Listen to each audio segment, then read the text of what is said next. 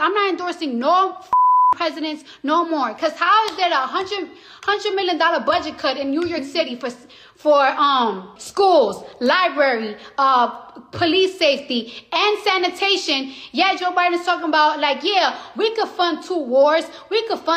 My talking about we don't got it, but we got it. Like, we're the greatest nation. No, we're not. We're going through some shit right now.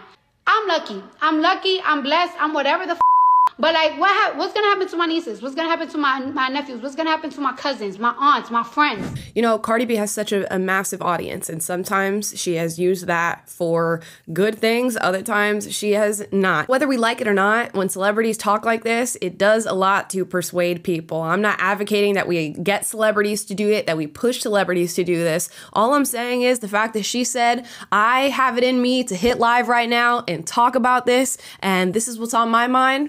Hey, we'll take it.